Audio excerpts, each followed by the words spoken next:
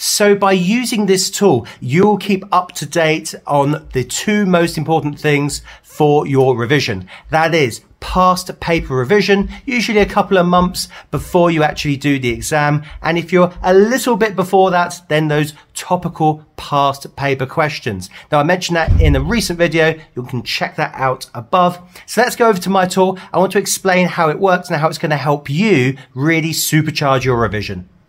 Okay, so let's take a look at this past paper checklist. So you'll see here from 2016 to 2022, I've put all the possible papers you get on the 0580 course. Now, if you want to have an adaptive version for 0607, then check out the link in the description below because you can download this and then edit it as you will. But I also want to focus on the bottom part here, which is those topical past paper questions.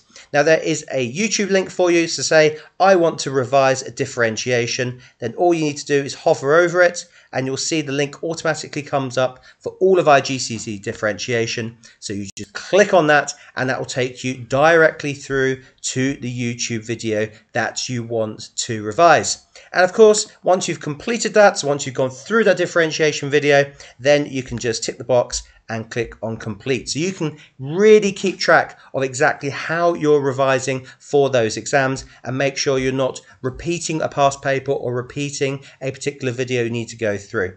Again, if you want this particular document, check out the link in the description below and I'll see you on the next video.